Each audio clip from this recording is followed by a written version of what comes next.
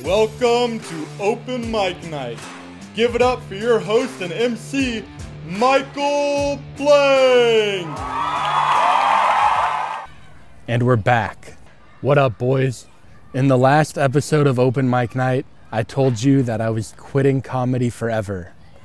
I now reveal to you that that was a lie. It was a publicity stunt, and I will never quit. Those of you that know me know I would never quit. And those of you that know me also know you can never trust me. So you should never believe anything I say. You may be wondering, where have I been for the past 10 days? I was on a small island state known as Hawaii. And I was on a vacation with my family, far away from the open mic. So that was really nice. I saw Pearl Harbor. I feel refreshed and recharged. I'm ready to get going again. I will admit I have let myself get a little bit shaggy, so we need to take care of all this shit right now. I came here to do comedy, not grow hair.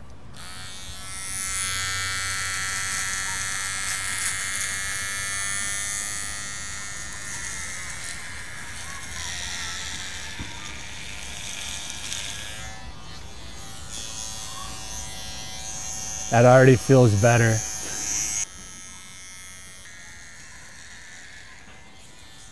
I'm gonna hit the road and I'm coming to see all of you in real life. I'm coming to Manchester, I'm coming to Miami, and I'm going every nation and state across the globe. And I'm not coming home until I'm rich. It feels so good to get rid of all that stupid hair. I feel 20 pounds lighter. Okay guys, I'm not gonna lie. I've had a killer headache all day, and then I threw up in my laundry basket. Yeah, it got all over my socks. And it's been sitting here for a few hours and my room smells terrible. I don't know what's wrong with me. So I feel a lot better now, but I have to go to the open mic like right now. And I haven't written any jokes today because I was feeling a little bit ill. Most people would use this as an excuse not to go to the open mic, but not me. We're still gonna go to the open mic. Finally going back to the open mic. It's been a long hiatus. I know some of you are probably mad that I lied to you about quitting comedy. I did feel a little bit guilty about telling you all that I quit comedy, but whatever. My bad, guys, I'm sorry. If I caused you any distress, I'm sorry. We made it to the open mic, baby. Don't know what I'm gonna say, but fuck it. I'm just gonna go up there and wing it. Bad news, we missed the open mic. It was over when I got here. I was just a few minutes too late. I will be making my return to comedy tomorrow on 9/11 at the Rino. I'm probably gonna try and avoid 9/11 jokes out of respect. I blame the throw up for making me miss the open mic. I'm gonna write some fire jokes now, and I will see you fuckers tomorrow. Boom, baby. And it is now Wednesday. It's Wednesday, my dudes. We ain't getting sick today. Nobody's throwing up today. Tonight we're going to the Rino open mic, and we're finally making our debut back to comedy. After being away for 12 days, we are coming back, and it's time for Open Mic Night Season 2. We're hitting the road. We're going all over the globe. We're going international. It's gonna be crazy. I'm talking Canada, America, New York, Manchester, Miami, all the way to the other side of the coast, Portland, LA, and everywhere in between. That's gonna be Open Mic Night Season 2. I'll see you fuckers on the road. First thing I'm gonna do, September 15th, 4 days from now, I'm going to Austin, Texas. And we're gonna stay there until September 24th. We're gonna get on Kill Tony and launch our career. After that, we're gonna go on the road and I'm gonna see every single one of you in person. All 1,001 of you subscribers, I'm going to meet you and I'm going to shake your hand. Open Mic Night Season 2 is going to be insane. I won't be living here too much. I'll be living in my car on the road like a homeless man, showering at Planet Fitness, doing laundry in a trash can. The first 175 episodes of Open Mic Night was Season 1. That was just like developing the characters. Season 2 is going to be completely different. We're going to be all over America, and it's going to break the fourth wall because I'm going to come to your house in real life. Let's go, baby! Season 2, here we come. Ain't nobody throwing up today. Ain't nobody throwing up today. Nobody getting a headache and a tummy ache today. Ain't that right, Walter? Walter, ain't that right? Ain't nobody getting a headache or a tummy ache today. Ain't nobody getting a headache or a tummy ache today. Ain't that right, Walter? Nobody getting a headache or a tummy ache today. Open Mic Night Season 2. Let's go. Ain't nobody getting a headache or a tummy ache today. It's finally time to sit down and write. It's very hard to write. It's something that I always procrastinate. But I'm going to finally do it. Without further ado, let's pray to the Muse for a little bit of inspiration. Muse, please help me have a great debut back into comedy tonight. And please help me write some really funny fucking jokes.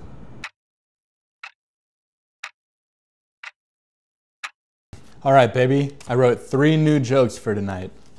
The first joke, I'm going to come out and I'm going to say, are there any other Michaels in the audience? And then people will be like, oh yeah, over here. And then I'll be like, okay, that concludes the mic check. It's always important to do a mic check at the start of the show. Something along those lines. And then the second joke is going to be about the presidential debate last night. Donald Trump says immigrants are eating people's dogs in Springfield, Ohio. Imagine being the guy that ate the dog, and you're watching the debate and you're like, oh my God, how did Donald Trump hear about this? I thought nobody would notice. Wow, I just moved to America and I'm already influencing the election. It really is the land of opportunity. All right, that joke was funnier when I wrote it earlier today. I hope it's not too political. I don't think it really favors one side or the other, but who knows? All right, and then my third joke is going to be about plane crashes because it is 9/11 after all. All right, number 3. I found out you have a 1 in 11 million chance of dying in a plane crash. Not too bad. But then I found out you have a 1 in 300 million chance of winning the lottery. That means you're 27 times more likely to die in a plane crash than win the lottery. That does not sound good. I'd like to have at least equal odds of dying in a plane crash and winning the lottery. That's why I buy 27 lottery tickets every time I fly. Makes me feel better. Equal chance of getting rich and dying. All right, boys, those are my jokes for tonight. I'm gonna leave for the Rhino in about 10 minutes. I'll see you fuckers there. Boom, baby. And we are once again on the way to the open mic. Back to the streets that raised me. I'm excited to get back after it. And we made it to the open mic, baby.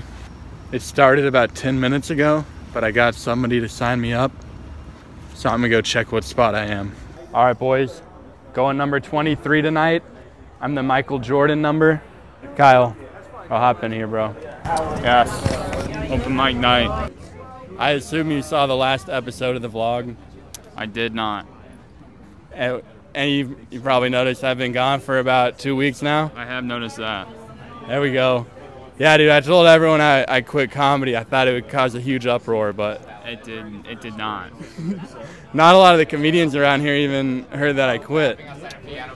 You know, that's the thing about it, though. I feel like you should have advertised it more. Like, really built up, like, this is my last set. It's September 19th or whatever.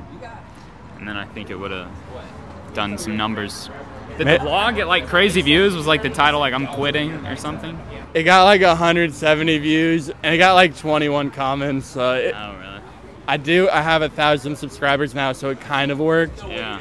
But I think that was mainly from the YouTube shorts I was posting, not the stunt. Yeah. Okay. Man. But you're back now and you're going to Austin next week, right? Yeah, now I'm hitting the road. I'm going all over. I'm going to go to every city in America. What? Yeah. What? Straight off from quitting comedy to a nationwide tour. It's season 2. It's a huge swing around. It's going to be insane, Hell yeah, dude. You excited for Austin with everyone? I'm hyped. I'm going to get on Kill Tony and launch my career. There you go. That's all. One swing of the bat. Change the world. What being? Oh, yeah. Hell yeah, brother. Did you get off stage? I did just get off stage. You have a good set? No. Quite the opposite.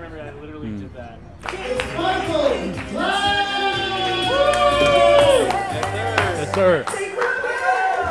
Boom, baby. We did it. I went up about an hour and a half into the open mic, but there was actually a lot of people in the room. It filled up. My set went decent. Even though there were a lot of people, it was still kind of a hard crowd. But I could have done a lot better. I opened up with my joke about doing a mic check. It fell pretty flat. My name is Michael. We got any other mics in the audience tonight? Any other mic out there? Just doing a mic check real quick. You always got to do a mic check before you start the show, yeah. And then I did a joke about the plane crash in honor of 9/11. I found out that you have a 1 in 11 million chance of dying in a plane crash. Not too bad. But then I found out you have a 1 in 300 million chance of winning the lottery. So that means you're 27 times more likely to die in a plane crash than win the lottery. I don't like those odds. I don't like it. I think you should have at least an equal chance of winning the lottery and dying in a plane crash. That's why I buy 27 lottery tickets before I get on a plane. Just even it out, you know? Either I die or get rich. Or probably neither, I guess. And then I tried to tell a joke about the presidential debate. I got kind of nervous though and my accent fell apart. You guys watched the debate last night? Donald Trump said that there were immigrants eating dogs in Springfield, Ohio.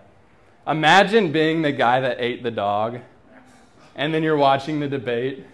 You're like, oh my God, how did Donald Trump hear about this? My first day in America, and I'm already influencing international politics. The land of opportunity. And then I tried to tell an older joke about people going through struggle. And I point to somebody, I say, maybe that guy's dog died. And then like a girl in front of him was like, my dog died. And so they were like freaking out about that for a little bit. I didn't really know how to handle it, but it was kind of funny. I have a little message for all of you. You should always be nice to everyone because everyone's fighting a battle that you know nothing about. Like that guy's dog could have died. Not funny. Exactly. Sorry, I didn't mean to. Or like, that guy could have a micro penis. Am I 2 for 2 tonight?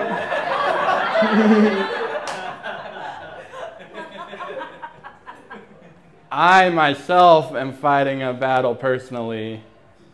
I'm trying to defeat the Ender Dragon in Minecraft on survival mode without dying. So pray for me especially. Also, my mom has cancer, but that's not really important in my life. I told an old joke about shooting your car. You guys know back when they used to ride horses around, when your horse broke its leg, you would just shoot it? I wish that's how it still worked, dude. I fucking hate trying to fix a car. I wish when I got a flat tire, I could be like, ch-ch. Kill it, fucking done for. All right, you guys have been a great crowd. Thank you, Rino. Michael Blank, everybody. But yeah, that was the Rino tonight. It was a lot of fun. The debut back into comedy. And tomorrow night, I'm going to 2 open mics. And then we're going all the way to Austin, Texas, where we will get on Kill Tony. Thank you guys for coming along. This is Open Mic Night Season 2. We're going all over the nation. We're never gonna stop. It's gonna be huge. We're never gonna quit. Also, I'm gonna include a link in the description so you can tell me what city I should go to. So click on that, put your city in there, and let's fucking go. And give me your phone number. I might text you. I might text you and say, what's up? So yeah, smash the link below. Anyways, thank you guys for coming along. Tomorrow night, we are going to the Comedy Club and the Bird. It's gonna be crazy. I'll see you fuckers there. Thanks for coming along. I love you. Peace.